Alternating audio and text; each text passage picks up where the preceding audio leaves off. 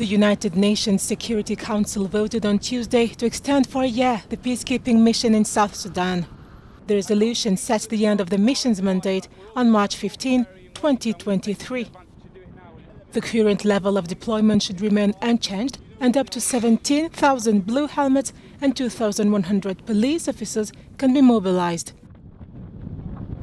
The resolution, which was voted by 13 members of the Security Council, states 3 primary goals to the peacekeeping mission: prevent a return to civil war in South Sudan, build durable peace, and support inclusive and accountable governance, as well as free, fair and peaceful elections. After a civil war that killed at least 400,000 people, President Salva Kiir and rebel leader Riek Machar signed a deal in 2018.